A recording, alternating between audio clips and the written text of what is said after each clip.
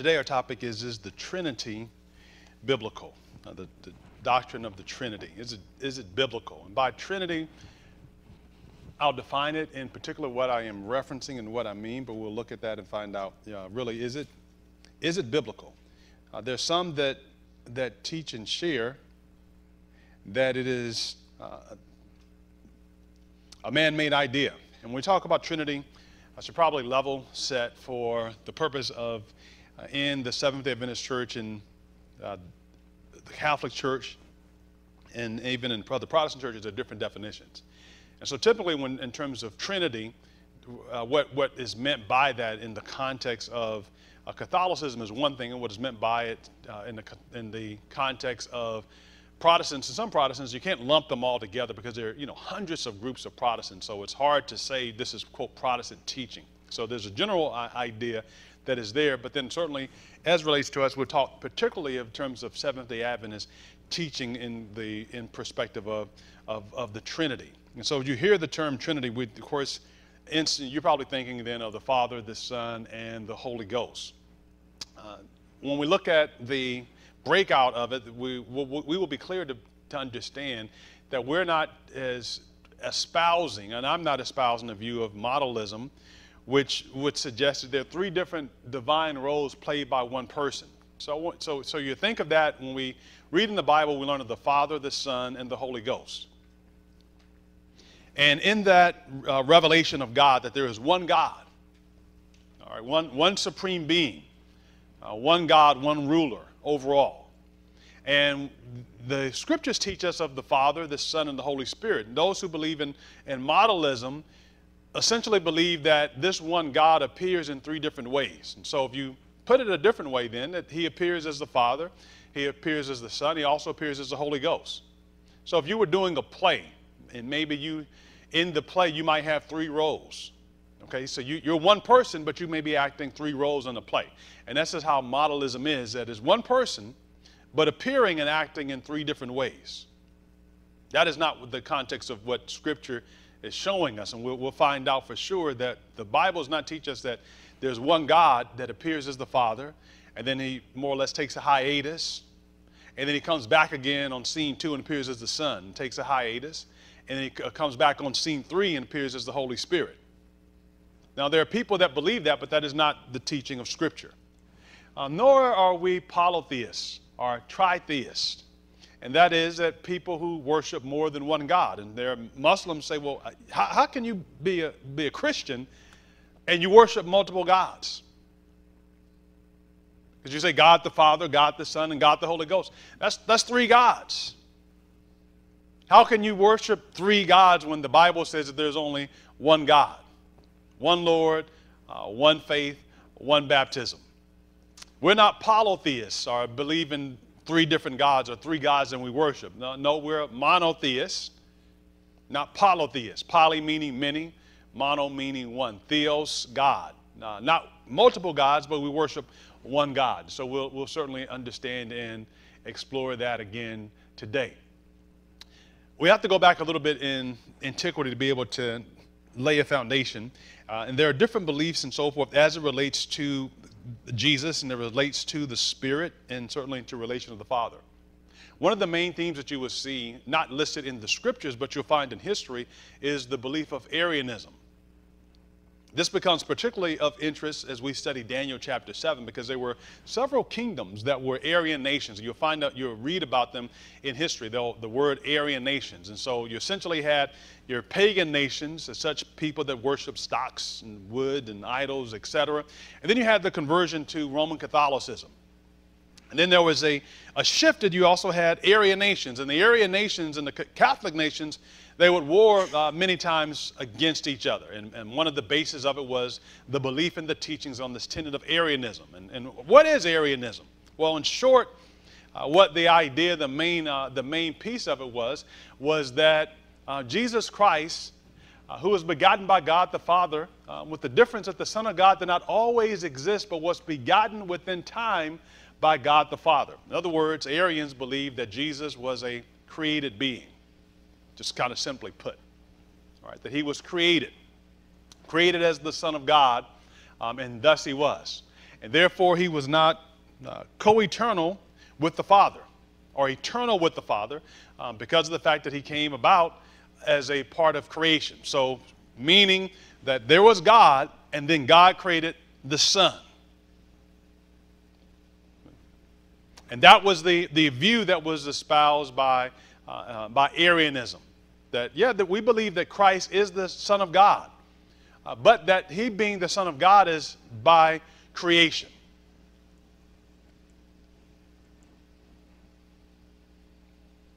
In the Council of Nicaea, which was in 325, it said that the Christ was of the same substance as the Father. Okay, the Christ was of the same substance of the Father, and so this was the pushback of the church. So the Arians had come from some would suggest pagan backgrounds. That's debated, but they espoused a view that Christ was created. And the church pushed back against this and said, no, Christ was not created. And so in the council, and the church would have different councils, and they would come back and they would establish doctrine and dogma and tradition and what would be the place, how would the church be governed. And in the Council of Nicaea in 325, they decreed that he was of the same substance as the Father. Okay?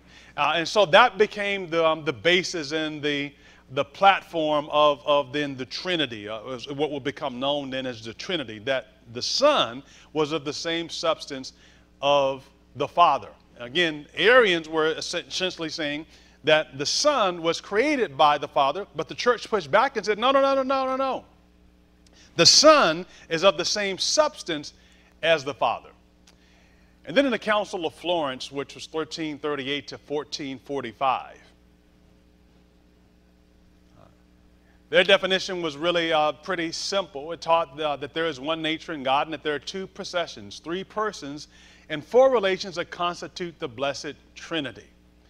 In this, and please note this because this is going to be a working definition to go off of, that the Son proceeds from the Father and the Holy Spirit proceeds from the Father and the Son. So the basis for the Trinity in the Catholic faith is that the Son comes from the Father, and the Father and Son bring forth the Spirit. Repeat it once more. The Father brings forth the Son, and the Father and the Son bring forth the Holy Spirit. That is the context in Trinity as is taught by Catholicism.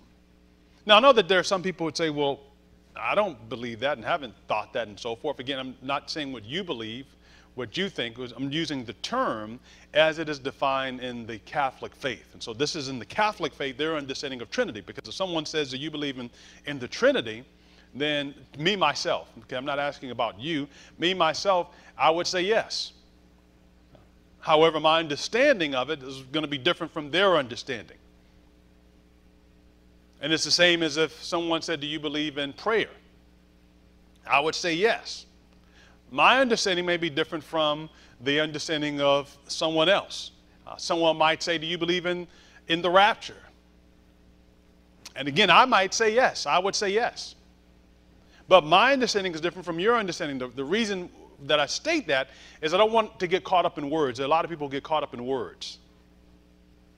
And there are some that attack the church because they say, well, the church believes in the Trinity. You know, and you will find that in some publications and so forth. And so in finding it in some publications, it's not saying that you believe the same idea and so forth, okay? It's the same as you believe in the Bible. And there are other faiths that believe in the Bible as well, but then they also, you know, I guess you might say, well, which one? Right? Because in the Mormon faith, you say, well, you know, we believe in the Bible. And then, you know, the Book of Mormon is another book in addition to the Bible. You know, in the Jehovah's Witness faith, it will be the New Living Translation and so forth. They have, you know, their own basis. And in the Catholic tradition, in the Catholic faith, there'll be the Apocrypha may be added into it. Okay? And you say, well, we believe in the Bible. Again, it's just a word. But there's some that will pick fault with the church. Like, for instance, in the hymnal, one of the songs is, Holy, holy, holy, Lord God Almighty. God in three persons, blessed what? Trinity. And there are people who have a conniption, have a cow. Like, hey, the church is going to hell. Why? Because it has this song in the hymnal that says we believe in the Trinity. And they're all caught up, and that's a big axe to grind. Or the church is trying to teach sun worship. How? Because it has a song that says, when we break bread, let us break bread together on our knees. When I rise on my knees with my face to the rising sun, oh Lord, have mercy on me. Look, the church is teaching sun worship.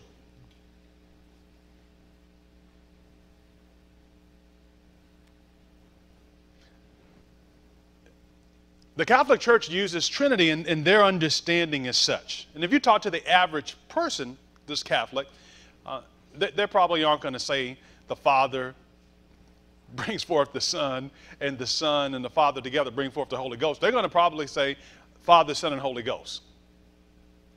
Okay, that's how it is generally used in expression and talking together. So the technical definition from dogma and from teaching is as such as I have identified here. And I got this from their site and so forth. So this is not something I'm giving you what others say. This is what they say themselves. But if you talk to Joe Average, and you ask Joe Average, well, what is the Trinity? He's going to say the Father, Son, and the Holy Ghost.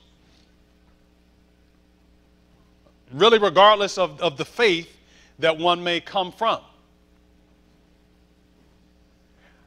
In the Council of Florence, they found these four things. One, the Father actively and eternally generates the Son, constituting the person of God the Father. The Son is passively generated of the Father, which constitutes the person of the Son. The Father and the Son actively spirate or produce the Holy Spirit in the one relation within the inner life of God that does not constitute a person. Okay? And then fourthly, the Holy Spirit is passively spirated of the Father and the Son, constituting the person of the Holy Spirit. So again, I've just abbreviated for you what they're saying. All they're saying is that the Father brought forth the Son, the Father and Son together brought forth the Spirit. Okay? That's all they're saying. That is their particular belief as such. As such, Father, Son, and Holy Spirit are, in theological terms, subsistent relations. There's an opposition, so to speak, among them. The Father is Father to the Son is the Son to the Father, and the Holy Spirit proceeds from the Father and the Son. There is a real distinction between the three persons, though they are all the same substance. And again, that was a pushback again to Arianism, because Arianism said that Jesus was created. And the church, the Catholic Church, said, no, he was not created. He is God. But he came forth from the Father. And the Father and the Son bring forth the Spirit. Now, what of Protestantism? And again, different churches will have different beliefs. So I couldn't go through all of them to try to exhaust. I picked just one as an example. This is from the Baptist Church. And it says that the Bible reveals God to us as one and three persons. I'm reading from the middle here. But it does not tell us exactly how the Trinity works, nor can this be understood merely by our intellect. Our faith and experience are very important for our understanding. While the Trinity is a fundamental truth of our faith, it is amazingly practical for our life experience. And so they believe again in the concept of the Father, the Son, and the Holy Ghost. And that is Protestantism. Well, what does the Bible say? And what does the Bible teach upon this particular topic? I'll ask you a question. In 1 John, I think I had this in backwards. I do. 1 John chapter 5 and verse 7. 1 John chapter 5 and verse 7. You turn with me there in your Bibles. 1 John chapter 5 and verse 7. So we have two views thus far.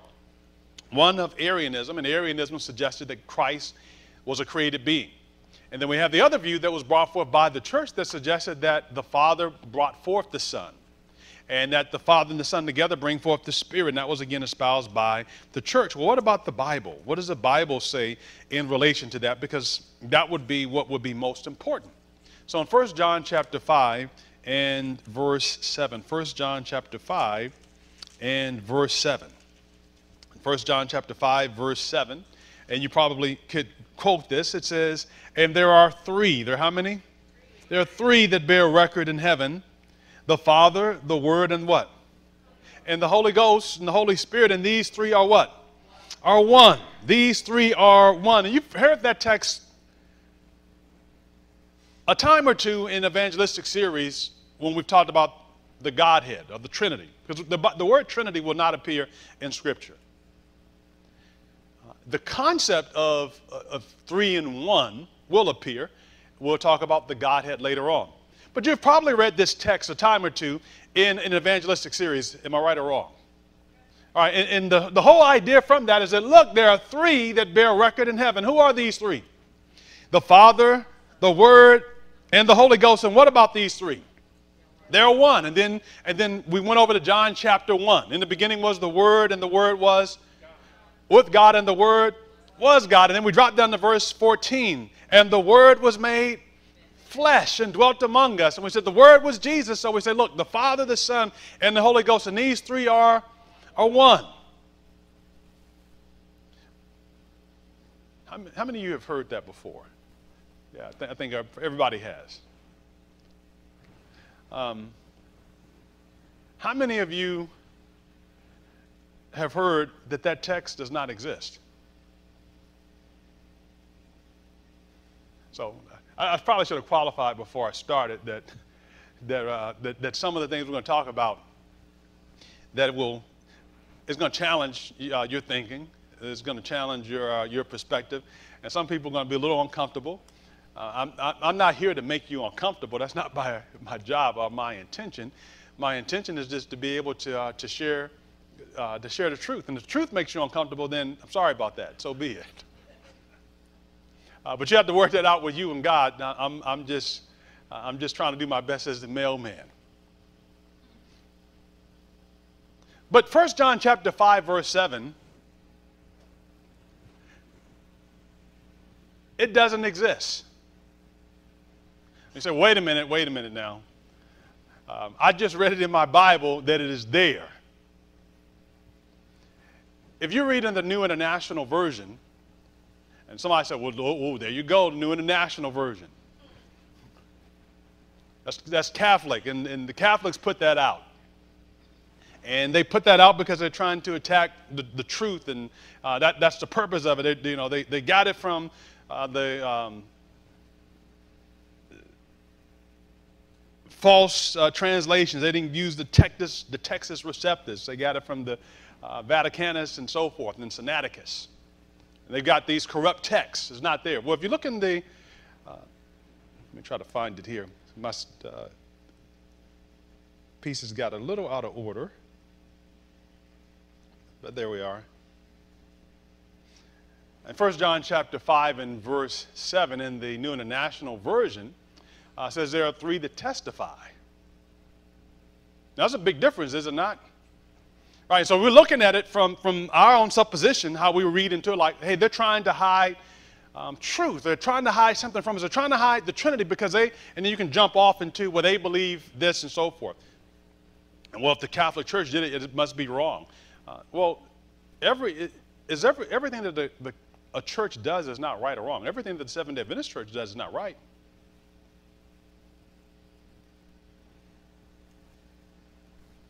And there are various teachings that have come in the church and so forth that aren't right. So what are you talking about? Well, remember when the Sabbath was first kept, people keep it from 6 in the evening to 6 at night. Talk about tithing. There was no system of tithing that was first introduced in the church. So today, we customarily and regularly, we say tithing is to return what? 10th. And like it was in the Bible, right there. When we had the text for it and so forth. Did you know when the church started, they weren't tithing? You'll read about it, they called it systematic benevolence.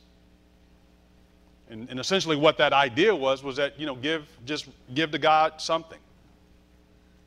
Systematically, regularly. Benevolence, like a gift. Give something regularly. So it wasn't a tithe as such. And then there are other ideas in terms of communion and so forth, but I digress. The point being is that God leads his people, but our understanding in various faiths and so forth continues to develop. I'd also want to say this in regards to the topic that we're looking at today. Some people think that doctrinal perfection is required of everyone. You know, the doctrinal perfection is required of everyone. What is required of everyone is to grow into the stature and the maturity of Christ Jesus. And that's the difference between those two things. Everyone is not going to understand everything. We're not all going to see everything in the same lens. But there are going to be the basic fundamentals and so forth that should be a part that's interwoven. In i.e., Christ Jesus died for our sins, that we have received him as our Savior, that we repented of our sins, we've asked for a new heart, that we have been forgiven of our sins, we're now seeking to walk in the newness of life. We're trying to reflect his character, his glory, honor him by obeying his words, living up to his commandments, etc., by a surrendered will unto him. Now that is different from, quote, doctrinal purity. And there are many people, and it is not me saying that we should not seek to understand the Scripture, and the Scriptures, by studying them, will be brought into a closer relation, absolutely. But there are some that will allow their understanding of a certain verse to keep them at arm's distance from somebody else.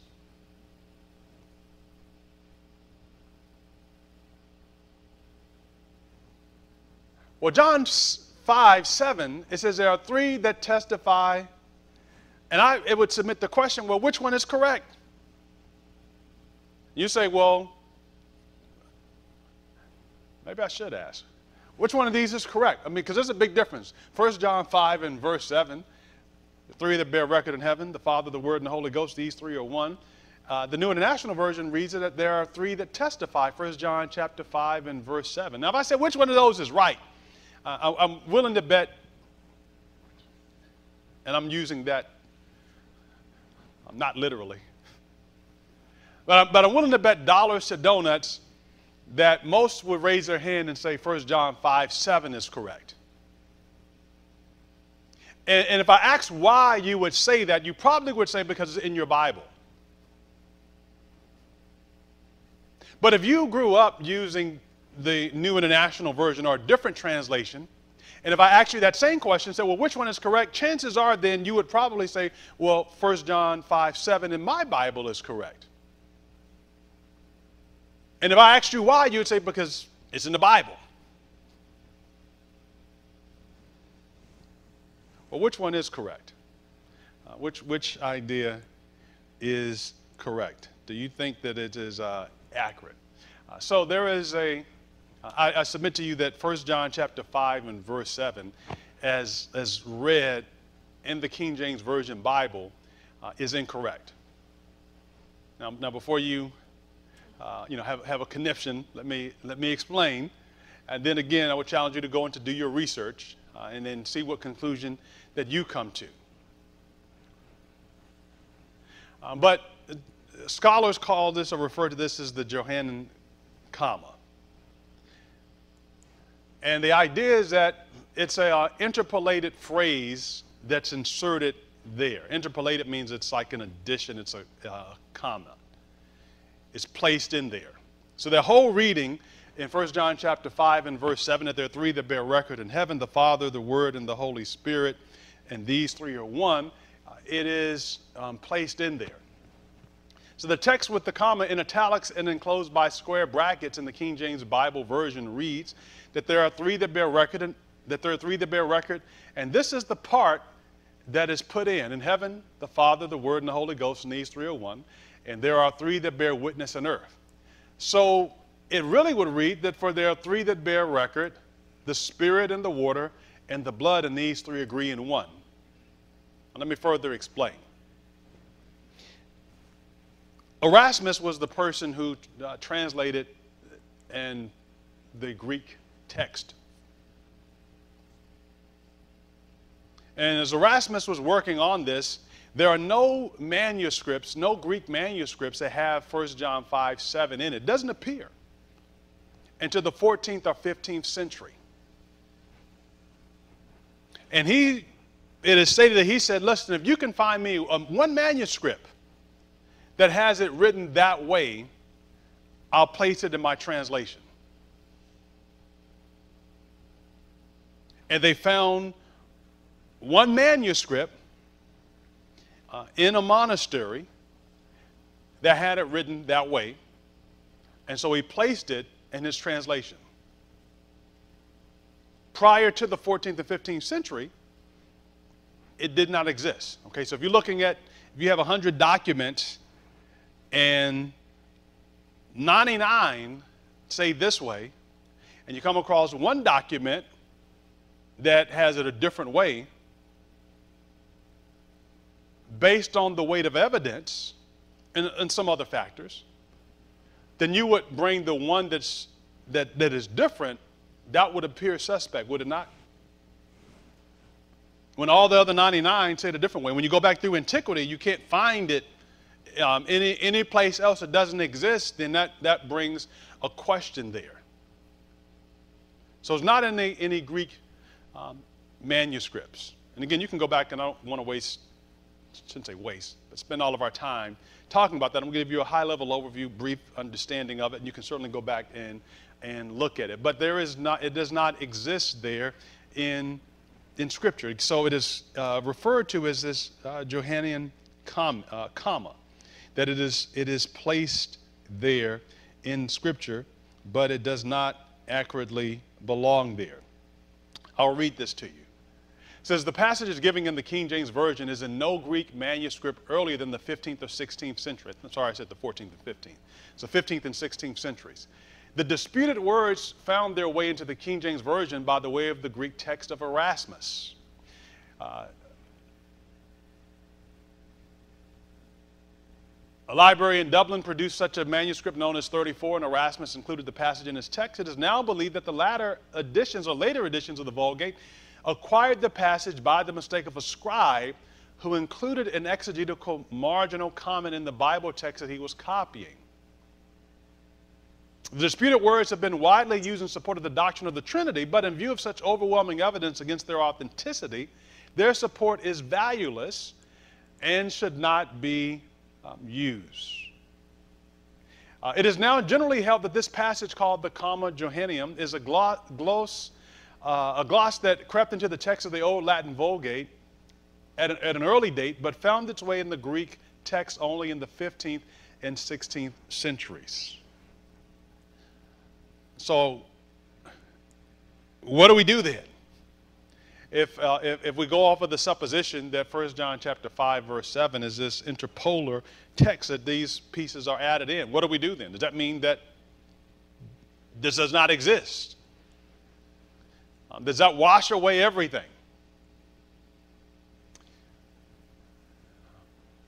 Uriah Smith, commenting in his book on Daniel and Revelation, in Revelation chapter 1, verse 4, talked about Jesus, the source of blessing. It says, from him which is and which was and which is to come, or is to be an expression which signifies complete eternity, past and future, and can be applicable to God the Father only. This language, we believe, is never applied to Christ. So Uriah Smith, even in 1882, in referring to Christ, what view would he be falling under? Would that be like an Arian view? Or would it be like a Catholic view? So it says the only one that is from complete eternity, past and future, is God the Father only.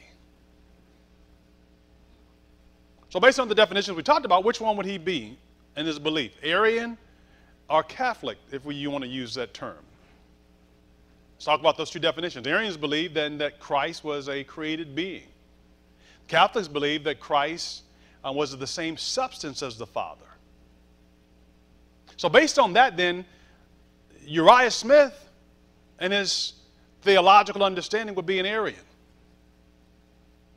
Because he's saying the only one that had this ability is the Father only. Whereas the church said, no, the Father produced the Son, but the Father and the Son are of the same substance. Smith espoused then that view. Revelation chapter 3 and verse 14. He says, moreover, he is the beginning of the creation of God. Some understand by this language that Christ was the first created being, dating his existence far back before any other created being or thing, next to the self-existent and eternal God.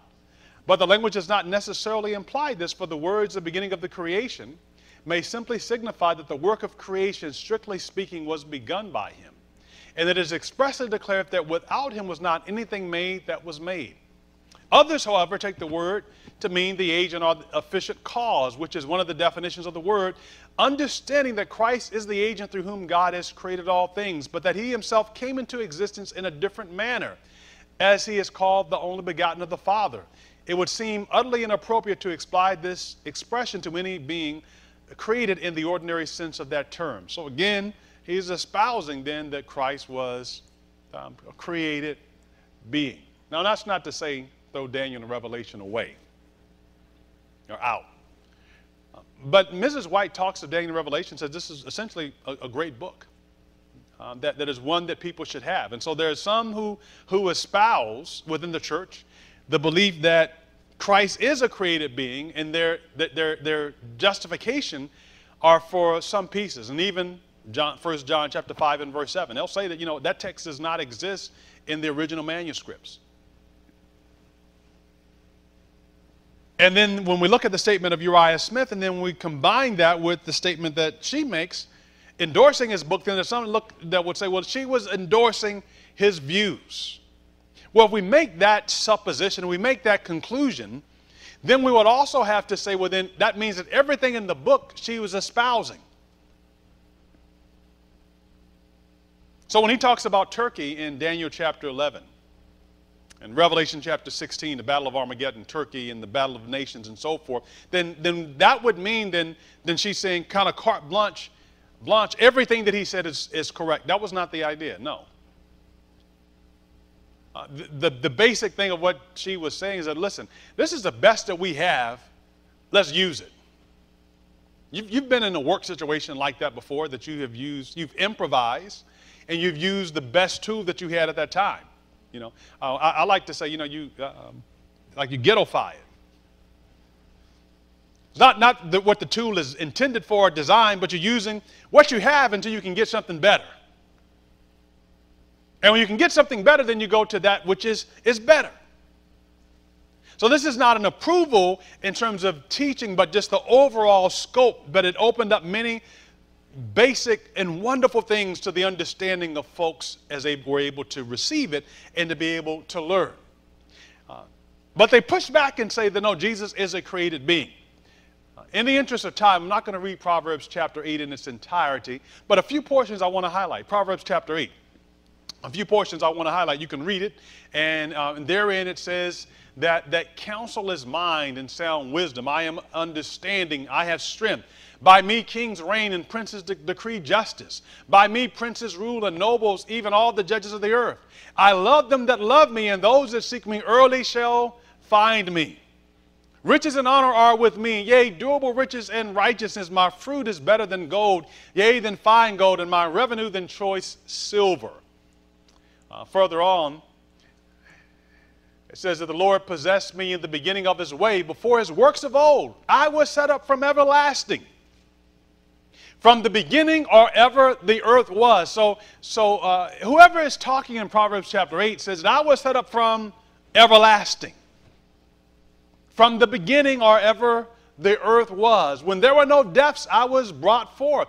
And when there were no fountains abounding with water, before the mountains were settled, before the hills, I was brought forth. So you visualize with me. Whoever is talking is saying that before the world was, I was brought forth.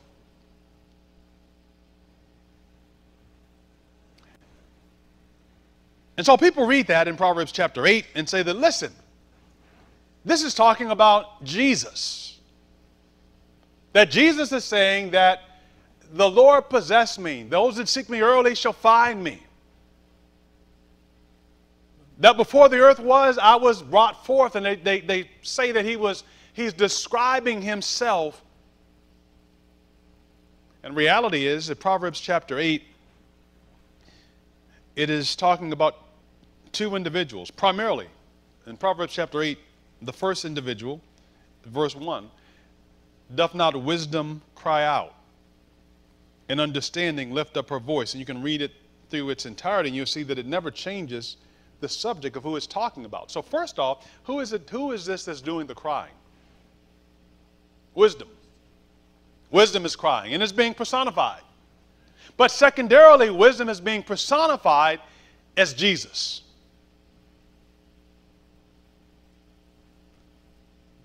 So primarily we're talking of Jesus, but it's also being personified of Christ. Those that seek me early will find me. Is that not true of Jesus and wisdom? Those that love me will prosper. Those that turn their back up against me will falter. Is that not true of Jesus? And yes. From the Lord possessed me in the beginning of his way before his works of old. I was set up from everlasting, from the beginning of the earth, or ever the earth was. When there was no depths, I was brought forth. That was true of wisdom. Is that also true of Jesus, that from the beginning he was? Absolutely it is. Now, so don't read into it the way that we might think, because some people will say, well, look, there was a time in the past in which Jesus did not exist. Or if there was a time in the past in which he did not exist, then by default he would not be eternal. Now people get around that because they say, but no, he's of the same substance of his Father. And because the Father is eternal, therefore he is of the same substance of the Father, and so therefore he is eternal. No, if he is a created being, if he's a created being, then by default he's a creature. All right. If he is a created being, by default he is a creature. Which brings us into another problem.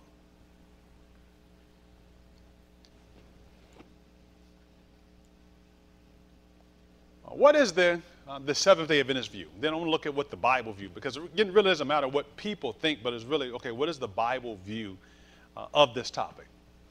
So Seventh-day Adventist Christians believe that there is one God, and that this one God is three co-eternal persons who work together in unity. The Father, the Son, and the Holy Spirit have always been and always will be. And I took that, from Adventist.org. Okay, that's like the official position and beliefs and so forth of the church. And again, whatever the church says is one thing, but really that's not important. And what's important is what does the Bible say? What does the Bible teach on this particular topic and so forth? Because we're not concerned so much about what people think, but rather what the scriptures declare. As I mentioned before, the word Trinity does not appear anywhere in the Bible. But just because it does not appear for the sake of argument, it doesn't mean that it's evil. And as I mentioned before, Joe Average thinks of Trinity in one way, and maybe in the hierarchy, those who would have an understanding as such within the Catholic faith would think of it in a different way, and probably different from what the laity would think of it. But the Bible does teach the concept of the Godhead. There is a concept of the Godhead. There are three texts in Scripture that we find. First, and the Bible does teach the concept, even in the Old Testament and in the New Testament, of one God, three eternal persons. Colossians chapter 2 and verse 9 says, "For in him dwells all the fullness of the Godhead bodily." Romans 1 and verse 20, "For since the creation of the world, his invisible attributes are clearly seen, being understood by the things that are made, even his eternal power and Godhead, so that they are without excuse." Paul says in Acts 17:29, "For as much then as we are the offspring of God, we ought not to think that the Godhead is likened to gold or silver or stone, graven by art and man's device." So Godhead is mentioned in Scripture. Well, who are the members then of the Godhead? Who are the members of the Trinity, if you please? Well, the Bible tells us in Genesis chapter 1, verse 26, And God said, let us, notice, let us, plural. God talking, saying, let us make man in our image after our likeness, and let them have dominion over the fish of the sea and over the fowl of the air and over the cattle, etc. Well, who was present then when he says, let us? Because whoever he's talking to is involved in creation. Would you not agree? Because he says, look, let us make man in our own image after our likeness. Not let me make man in my image after my likeness, but let us make man. The pronouns as such. Now in Genesis chapter 1, you know that word Elohim is used, which if you look it up in the Hebrew, it just suggests gods. And not a belief in polytheistic, but a monotheistic belief in the Hebrew understanding that there is one God, yet three divine persons. Now, how do you explain it all? I don't know. And whatever analogy you might try to come up with would be unconscionable to use, because what analogy can you use to try to describe God? There's some people who talk about, the water can be in like three parts. You can have the vapor and the gas and the liquid, but those are just different forms. That's not the substance of God. There's no analogy that we can use to describe. You talk about us, people say, well, we're triune, the mental, the physical, and the spiritual. Well, those are different parts that come together to make up the whole person, because you're not all mental, are you? You're not all physical, are you? You're not all spiritual, are you? No. So like those three come together to make up one. So we can't use that in comparison, because it's not, a piece of God here and then another piece and another piece, and then together that makes up collectively God. One of my cartoons I used to watch as a kid was Voltron. And, mostly, only the guys would probably maybe know of Voltron, I don't know. But Voltron was like, you had these little tigers, like these robotic tigers and so forth, and they would, it's like maybe 5 of them or something like that, 4 or 5, I don't remember the exact number, it's been so long. But always you kind of have the same plot line, right? Villain comes up, it's a threat. You have to assemble the whole robot together to be able to fight off the villain. And so one by themselves, they really couldn't do it. So they needed to come back together, and they formed like this, man that had these arms and so forth, feet like, with a lion and so forth. Again, most ladies like, y'all watch that? Yeah, that was great. That was great. Like, ladies like, what? I can't even understand the analogy. Well, don't understand the analogy. Just the point I want to make is that there were different pieces that came together to form a substance. And some people think that that's how God is. Okay, you need the Father, you need the Son, you need the Holy Ghost, and then you put those three together, then you get, God. That's not what the text is saying. That's not what the Scripture is talking about. But the Scripture is teaching that there is one God.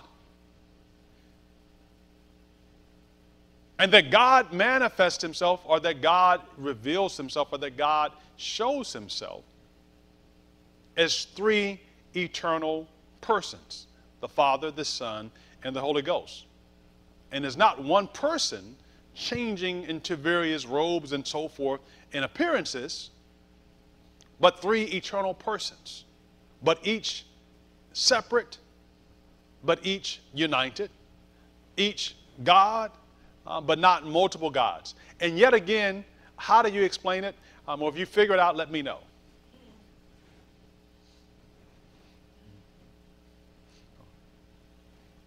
John chapter 1 and verse 1 through 3. In the beginning was the Word, and the Word was with God, and the Word was God. The same was in the beginning with God. All things were made by him. So John says that by him, by the Word, all things were made. So again, back to Genesis chapter 1. Well, we know who was present then. Well, the Father was certainly there. No one really disputes that. The Son is seen here because it says that again, all things are made by him. Verse 14 again says that Word was made flesh, so we know it's him. Well, who else was present? Colossians 1:13 through 17. Who have delivered us from the power of darkness and has translated us into the kingdom of his dear Son, in whom we have redemption through his blood, even the forgiveness of sins, who is the image of the invisible God, the firstborn of every creature. For by him were all things created, that are in heaven and that are on earth, visible and invisible, whether they be thrones or dominions or principalities or powers. All things were created by him and for him. Christ made all things. Who else was there?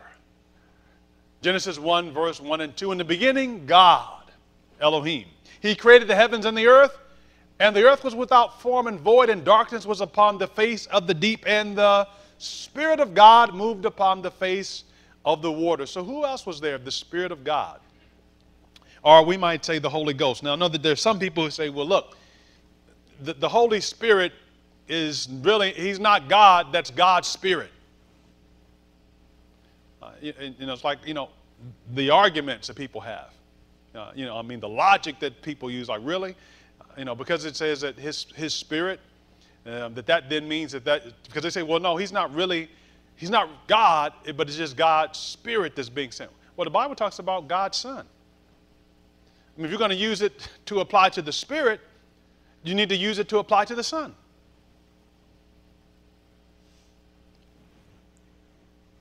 The Greek word again, Elohim is God's. Deuteronomy chapter 6, verse 4, it says, Hear, O Israel, the Lord our God is one Lord. Our Jehovah is Elohim, is what it says. Our Yahweh is Elohim. Our one God is multiple in his majesty. He is one in communicating and conveying his will. Matthew 28:19. Go ye therefore and teach all nations, Jesus said, baptizing them in the name of the Father and of the Son and of the Holy Ghost. So in the New Testament and in the Old Testament, we certainly see the Father, the Son, and the Holy Ghost. In John chapter 20 and verse 17, we find that the Father is referred to as being God.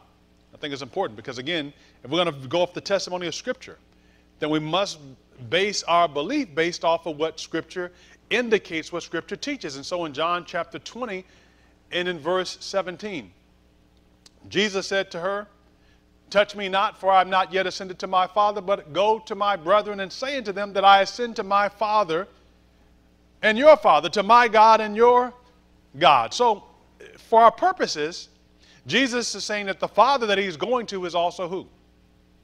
Is God. Matthew 27, verse 41. And about the 9th hour, Jesus cried out with a loud voice, saying, Eli, Eli, lama sabachthani. That is to say, my God, why have you forsaken me? So Jesus taught that the Father was God. All right, and again, we can't have multiple gods because the Bible says, Thou shalt have no other God before me. So the Scriptures preclude having multiple deities to worship. Is the Son God in John chapter 20 and verse 27 and 28?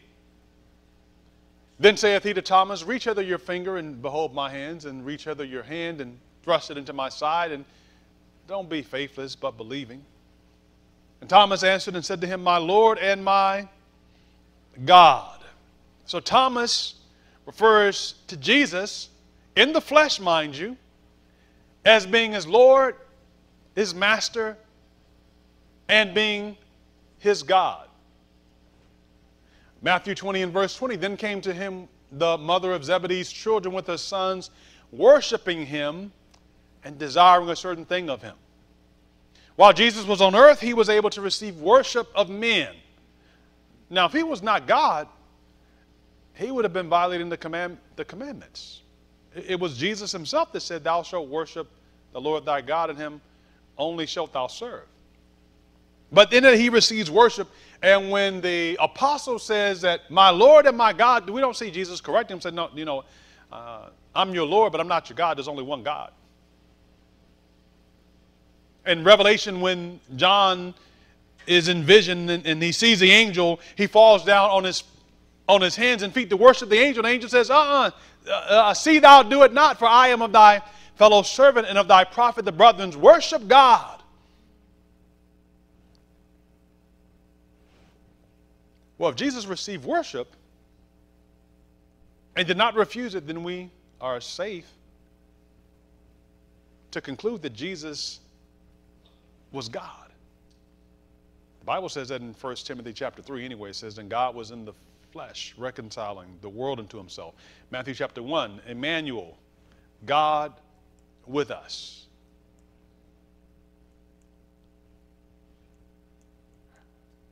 Up there, we ended up passing one. So we need to go over to the book of Acts then. What about the Holy Spirit? Turn to the book of Acts, Acts chapter 5. Is the Holy Spirit God? In Acts chapter 5 and verse 3. Acts, the 5th chapter, in verse 3, it says, but Peter said, Ananias, why has Satan filled your heart to lie to who? To the Holy Spirit, and to keep back part of the price of the land for yourself? Verse 5 says, verse 4. It says, and whilst it remains, was it not your own? And when it was sold, was it not in your own control? Why have you conceived this thing in your heart? You have not lied unto men, but to God. Now, who did he say he was lying to first? The Holy Ghost. And then he turns around and says the same thing again, but just a different word. He says, you lied to God. The Holy Spirit is God. In 1 Corinthians chapter 2, verse 10 through 12, it talks about that no man can understand the things of God unless the Spirit is the one that reveals. Why? Because the Spirit is God. Paul says in 2 Corinthians chapter 13 that the grace of the Lord Jesus Christ and the love of God and the communion of the Holy Ghost be with you all. Amen. He combines again the same concept in the Father, the Son, and the Holy Ghost. Now, it's interesting, he doesn't put the fellowship of angels, the companionship of angels, which that'd be a nice thing. The fellowship of the saints, the encouragement of the saints, that would be nice. But in this benediction and so forth that he is speaking of, then is the Father, the Son, and the Holy Ghost. And these three have invested themselves, given themselves entirely for the salvation of man, working tirelessly and ceaselessly that man may be able to be saved. And so from this purview of Scripture, we're able to understand that the Bible shows us then this character of God. And ultimately Jesus came now to show us what God was like, to remove any misconceptions or misunderstanding that men would have as to the character and the nature of God. He came on earth to be able to show that, and he continued to testify in his life that I've come not from heaven to do my will, but I came to do the will of him that sent me. His mission was to be able to show men back to the Father, and each one had a role certainly to play that they were fulfilling. The Father freely gave his Son. Loved the world so much that he gave his Son to come and to die for man. And the Son came willingly to live and to die for man as a ransom. And the Holy Ghost then comes. Jesus said that when I leave, I'll send another comforter. And that he will lead you and guide you into all truth. And whatsoever he shall hear, that he's going to show you. And so the Spirit then comes to be able to work. For what purpose? Because God is united in his plan, his purpose, and his power of being able to save and to redeem unto the uttermost. And so when we look at the Scriptures and we understand and know surely what the Bible says. Now, I said at the beginning that again, doctrinal purity, though one strives for it and seeks to have it, there'll be people in heaven who won't understand, quote, or didn't know that the Father and the Son and the Holy Ghost, that all three are one. There'll be people in the kingdom who will not know that Christ was not a created being, but they have come to find him as their personal Savior. Became the capstone of their life. They surrendered their life. They were born again, and so they'll be in his kingdom. And again, the mysteries of divinity, which we do not understand, will be centuries, millennia, diving and understanding and continuing to learn and to be able to grasp. But the fundamental basic concepts are there, and the framework is given in Scripture. And one thing we can be sure of is that we have an eternal God who has given himself as our ransom. And that is the great mystery, that God in man reconciling the world unto himself, that we, mortal men who have transgressed in his law, can yet be saved and be a part of his family again. Father in heaven, we thank you for the moments that we've had together to be able to look into your word. We thank you for the scriptures that you've given to us to be a light into our pathway. And I pray that you help us to become better acquainted with it, and as we search it, to be able to become better acquainted with you. May our thirst and quest be to learn more of you, that we can see your character and to love you and to serve you more faithfully. I pray and thank you that you would keep us in your way and in your will. Forgive us again of all of our sins and transgressions. We ask